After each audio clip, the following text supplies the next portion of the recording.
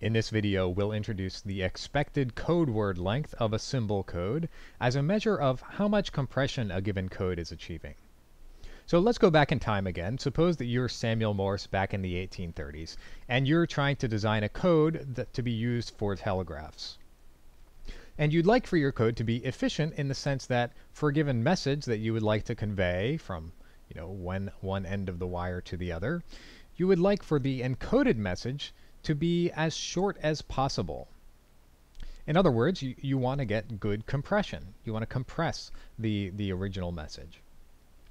So let's say that you've already decided that you're going to use a symbol code. So you're going to choose some symbol code, some function from x to a star, and so x in this case would be like the alphanumeric, all the letters A to Z and all the numbers, all the numerals 0, 1, 2, 3 up to 9, and this would be, for example, like zeros and ones, for 0 for off and 1 for on.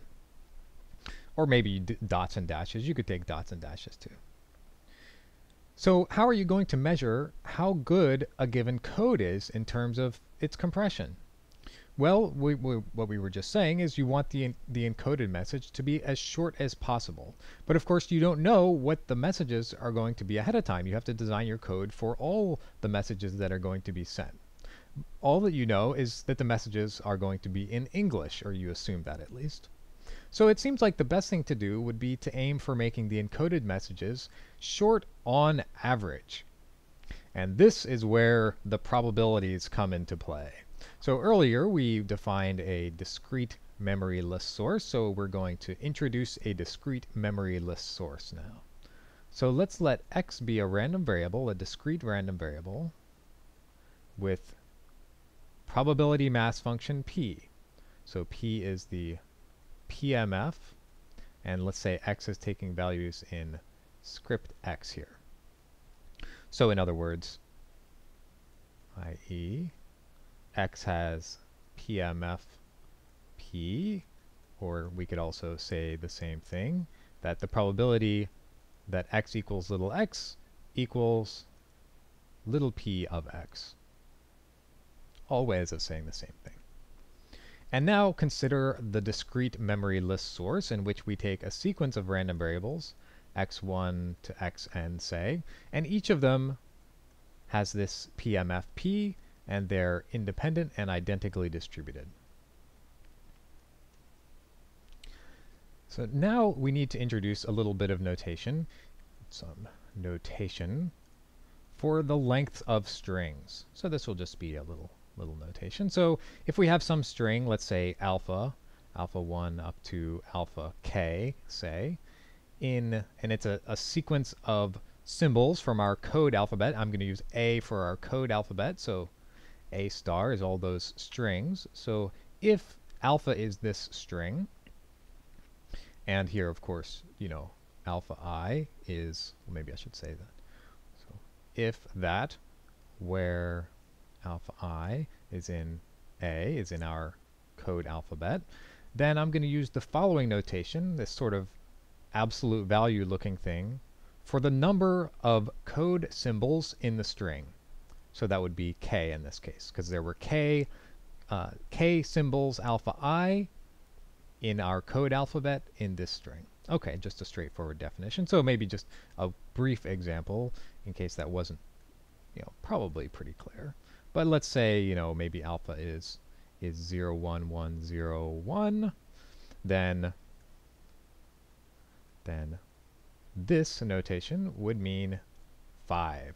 And, in this case, A would be like the set 0 and 1. But if, A could also be the set, say, so this would be where A was 0 and 1. Another example. Alpha could be like, A could be, say, a different set. 0, 1, 2, 3, whatever. Maybe just has 3 values. And then this would, maybe we have some other strings. 1, 2, I don't know, 2, 0, 1. Something like that. Maybe another 1. So then the length of that would, of course, just be 6. Okay, I think you get the idea. And another little piece of notation that will be convenient is we're often going to be working with a particular code, and sometimes we'll use this little l of x, this is my little l, to denote the length of the code words of that code. Remember that the code words are all the values c of x, all the strings c of x, and so when I put the absolute value looking things here, that gives us the length of that code word, and I'm going to denote that length by L of x. So if I, usually I'll be clear about what code L corresponds to. So for example, maybe give you another quick example. So let's say our code is, we just have some simple code. C of A is, say, 0, and C of B is, say, I don't know, 1, 0, and C of little c is 1, 1. Then, what would we have? L of A would be the length of this code word, which is 1. L of B would be 2, and L of C would also be 2. Okay. So that's all. So we have these two little pieces of notation here. Boom, boom. And now we are ready for the definition of the expected code word length of a code. The expected code word length. Sometimes people just say the expected length. The expected length of a code, or the expected code word length of a code C for X, for script X, for our source alphabet, is, we'll denote it by this just a capital L, and it's just the expected value, which is L of x, the sum over all the values little x, L of x, P of x. So this is just the expected value of, so it's just the expected value of this random variable. If I put a capital X in here, remember, capital X is our random variable here. This is our one discrete random variable, and then we took a sequence that looked like that. But we can just denote it this way. So that it's the expected value of this random variable. And of course here, maybe just to be clear, L of x in this case is the length of the code word C of x. So that is the expected code word length, and this gives us a measure of how much compression we're achieving in a code, in a symbol code. So a shorter expected length, of course, means that you're getting greater compression on average. On average, the length of the code words is smaller. So let's do a couple examples just to. So let's look at those. We have our running examples of some different codes, and let's see what the expected code word length is for those. So we had our. Maybe I'll pause and copy and paste from our code from the other ones. Okay, so I'll pause for a sec. Actually, no, I think I'll just rewrite them here. So we had our two codes. Remember, we had A. Maybe I'll put A here, and A. We have X, because now I'm going to add the probabilities. So let's put the code word X, each source symbol, its probability, the code word, and the length of that code word. So we'll just make a little table here. So X, in our little example from before, took these four values, A, B, C, or D, and let's take the same probabilities, 1/2, 1/4, 1/8, 1/8, and we had the code words 0, 1, 0, 1, 1, 0, 1, 1, 1, and of course the length of these is 1, 2, 3, 3. And now let's compute the expected code word length of this code, or the expected length. So I'll just plugging into the definition here, we have 1 times 1/2 plus 2 times 1/4 plus 3 times 1/8 plus 3 times 1/8. So we get a half plus a half plus 3/8 plus 3/8. And so we get 1.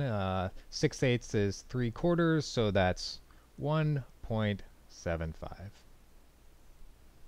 All right. So that's just a little example to compute the expected code word length for that one. Not too shabby, 1.75. Let's do another one. Let's do our example B. So here we had, let's take the same probabilities. We also have A, B, C, and D, and we'll take the same probabilities. 1/2, 1/4, 1/8, 1/8. And now our codes, our code words were 101, 00, 0001, and 1. And so of course the lengths are 3, 2, 4, and 1. And what is our expected length? Well, I'll just plug in the formula again. So we have the sum over all the x's, sum over A, B, C, and D of length times probability. So what do we have? We have 3 times 1/2 plus 2 times 1/4 plus 4 times 1/8 plus 1 times 1/8. So what's this? This is 1.75 or 1.5 plus 1/2 plus 1/2 plus 1/8. So what do we get? We get 2, 2.5, 2 and 1/8. So what's wait, did I do that right? No, 2.5. Yeah, 2.5 plus 1/8 is what's that? 2.625, because 1/8 is 0.125. Okay, so that's the expected length for example B, and it's significantly longer than this, almost a whole bit longer on average. Because the length here, right? You might measure, you might give units to this in terms of bits, because in this case, at least, our code alphabet was zeros and ones. So the length of this is about 1.75 code symbols, and in this case they're bits. So it's about 1.75 bits on average. So those were just two simple examples to illustrate the expected code word length of a symbol code. And I have a question for you, a little challenge, not too hard maybe, but well, maybe a little challenge, is can you come up with a code which is better than this one? Better than this code A? And if so, what is it? And if not, why not? So that's a challenge for you to puzzle over. Okay. See ya.